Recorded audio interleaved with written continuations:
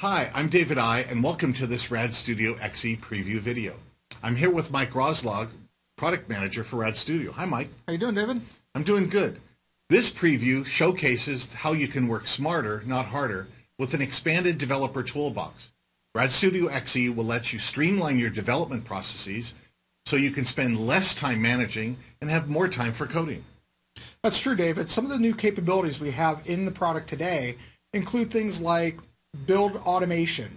We also have things in there for code assurance and quality. We also have things in for static analysis and performance profiling with memory and debugging capabilities and additional logging capabilities to help you do your job quicker and faster. So we've seen developers try to get more productivity and enhancements. What is it that we have in RAD Studio XE for automation and augmentation of the build process? Well, interestingly enough, we now have FinalBuilder built into the product, and we also have a set of command line tools that will really help you automate your build process unattended. So we're really excited about that, and I'm going to show you a couple of things that you can do with that right now. What FinalBuilder will help you do is define, debug, maintain, run, and schedule a repeatable build process, and it does it so that you can extend it in a lot of ways. The first thing I'm going to do is come in and click the new project. When you click the new project, it will come up into the actions. It creates a project with action list, and you have the main, and then you have on failure, and you have a set of variables that you can set. We're going to come out to my current project, and I'm going to click on the DPR file. I'm going to open that up, and then I'm going to say load settings from project. When I do that, it's going to bring up a message saying that all settings will be overwritten. I'm going to go ahead and click yes. After that, I could go ahead and hit OK, but before I do that, let's look at some of the things that we can set up. There's a general with a comments section. There's a runtime features that we can set. We've already set up the project inside of here and which compiler version we want. We can also set our compiler settings, linker settings, our directories, version info, and also the resource compiler. Now I'm going to go ahead and say OK, and just to test this, I want to go ahead and run this. When I click on the Run tab down here, I can then click on the Run button, and it's going to kick off the run. Notice that we failed because we were missing a file. If I notice coming down here, I'm missing a file. So from that standpoint, I can now go back into the Actions, right mouse click on it, and go into Edit Actions. Since I know what the problem is, I can now go in and fix that problem. Now that I've modified the settings that I needed to inside of the project, I can now go ahead and click the OK button. Now when I go back to the Run, I can now go ahead and hit the Run button, and it will go out and compile my application, and you'll notice that we get the check mark. The next thing I want to do is go back to my Actions and add some additional actions. I want to go into Disk Management, and I'm going to get disk space. When I do that, it brings up a dialog, and I want to read that into a variable that I've already defined called space begin, and I'm going to say OK. Now notice I've created this new task, and I can move that task above. I'm then going to click on the compile, and I'm going to add a disk again, and this time I'm going to say space end. When I do space end, I can then say OK. Now I want to go back in and test this, so I'm going to go ahead and save it, and I'm going to go back into my run. I'm going to hit the Run button again, and it will go out and recompile this. Notice that I can now come in and my disk space is listed, and I can open this up and I'll see additional disk space, and I can open up the disk space afterwards and see that it is different. There are a ton of new actions that you can do for your projects. That will give you a nice little introduction to what you can do with FinalBuilder that's now included with RAD Studio XE. One of the new features that we've added into Delphi to help with the build process is adding command line support for many of the tools. Things like generating audit reports, metrics, formatting your code, and even generating documentation. To do this, you need to go ahead and set up a couple of things. So let's go into our project that I have selected right here, and I'm going to click the project menu item, and I'm going to go into QA metrics. This is where you can select the metrics that you would like to run on the project. The same can be said for audits. By clicking the project and coming into the QA audits, I have the same process. I can select the audits that I want. So when you're looking at the documentation generation, you need to go into the Tools, and go into the options. When you go into the options, you'll notice that we have formatter, profiles, and status. This allows you to set and save different types of formatting rules for your particular project needs. Also, when you want to generate documentation, you can come in and set up all of your processes that you'd like to run. I have a build command line called Audit CLI, which allows me to build the audits and allows me to build the metrics. I have a formatter command that allows me to pull in my format configuration and then how I would like it processed. And then I have the doc generation, which allows me to generate the documentation for this. Now, what I'm going to do is I'm going to run this outside of the environment. I could come in and type in for code. That's the command line that I created for formatting the code. Notice it went ahead and formatted the code, and when I come back into RAD Studio, it's going to ask me to update. Remember those lines of code down here that we modified. Now when I go ahead and update, notice that my code is again formatted correctly. Where I can really take advantage of this is with FinalBuilder. Let's go out and take a look at what you can do with the FinalBuilder project. So here I have a FinalBuilder project that I've extended that we did in the first example. I get my disk space. After that, I want to format the code to make sure that it's always correct. I then want to run my audits because remember, the audits can be run on code that does not compile. I want to then compile it. I want to build my metrics after it's compiled.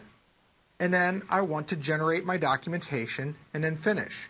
Let's go ahead and run this build configuration and see how it works. I'm going to click the Run button, and as you can see, each one of the items is going through and running.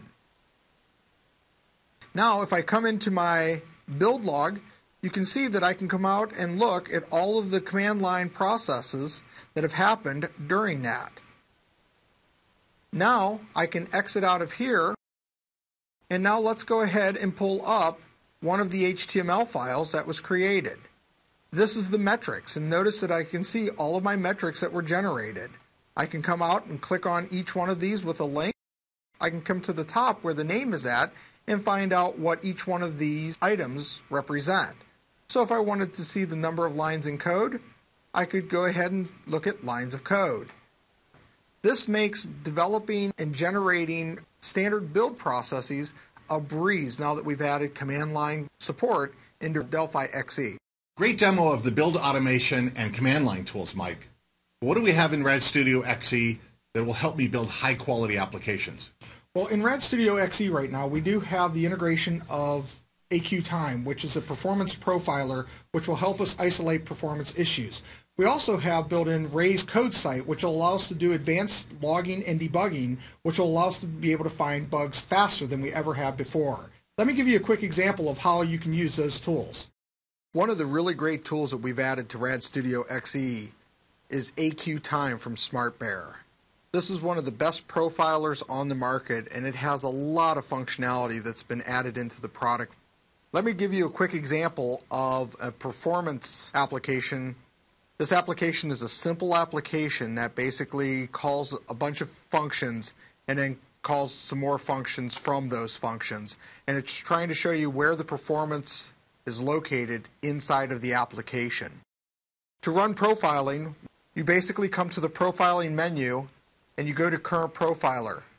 As you can see, there's a lot of profilers included with AQTime. Since this is the standard edition, not all of the profilers are enabled. However, the performance profiler is enabled, so let's go ahead and run this application with the performance profiler. And you notice it comes up with the run settings, and what we want to do is we want to profile from the root routine. We want to then go ahead and show all the performance settings, and we're going to go ahead and click the run button. This will kick off the application, and it's going to ask us what kind of interaction we want to have for uninstrumented routines.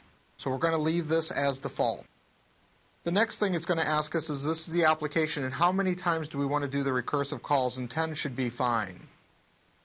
Once this is complete, we can go ahead and close it, and when we close it, that's when the report will be generated. Notice that we have do action B, do action A, and do action C. Do action A was called 11 times, do action B was called 101 times, and do action C was called 10 times. We can also figure out which method took the longest just by simply clicking on the time method.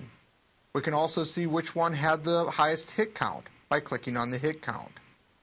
Now what's important to remember is that for the length of time and the number of hits, how much time did it actually take with its children being called. And as you can see, do C took up a significant amount of time because it actually had children involved with it. So now to do the final analysis on this, we can now drill into do action A. When we double click on that, it will take us into the source code.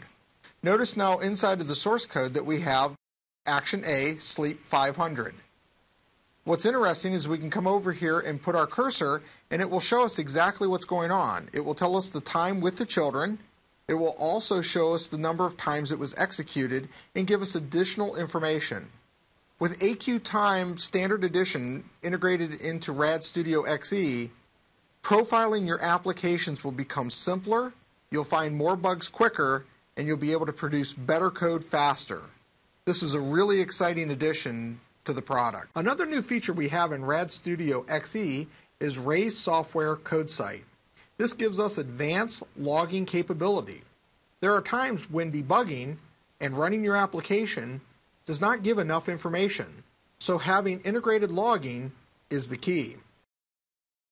The way you integrate CodeSite into your application is pretty straightforward. The first thing you have to do is add the CodeSite logging unit into your application. As you can see, we have a simple application up and running. And the next thing I want to do is on the form, when I show it, I want to actually show that we are coming into the application. So I'm going to go to the onShow method, type in CodeSite, send a message, hello from, and then I'm going to call the form caption, run the application. You'll notice that the CodeSite live viewer comes up and shows me that I've already had hello from my membership editor. Go ahead and exit out of there. Now let's go ahead and add a little bit more with the logging. So as you can see, I have an Add Members button and I want to add logging to that event. So I'm going to double click on my Add Member. What I'm going to do is I'm going to actually set up a line called CodeSite Send Button 1 Self. So that should send the form to the logging structure. So I'm now going to run. And when we run the product, you'll notice that it comes up. There's my hello membership that I added in the show method. I'm now going to come back into my application and I'm going to add a new item. And notice that my CodeSite comes up with a button 1 click. And I have a little item beside here which represents an object. And you notice here's all of my properties for the form. So I see all of the insight of what's going on inside of that form very quickly. The next thing I want to do is come in and add another line of code into my event. And I'm just going to call this one CodeSite. And we're going to do an exit method. And we will just say leaving button 1 click. Now when I run it, you'll notice that the CodeSite comes up. I can put my name into here and say Mike. And we'll add a member. And then when I exit, you notice that we have a leaving button 1 click. I also have the object with all of its properties. So this gives me a lot of great information about the application. Let me bring up C++ Builder. I have the exact same application that we were working here. And I'm going to go into C++ Builder and notice we have our CodeSite exit method here. And I've already added the logging into here. And I'm going to go ahead and run it. And when we run this process, you'll notice that there's the button 1 click right there. So it works the exact same way in C++, works the same way in Delphi, and it works the same way in Delphi Prism. So I'm really excited about having this logging capability for RAD Studio XE. In this preview video, we showcased RAD Studio XE's expanded developer toolbox with build automation, new command line tools, performance profiling, and logging. Thanks, Mike. You're welcome. And remember, with RAD Studio, it's all about working smarter, not harder.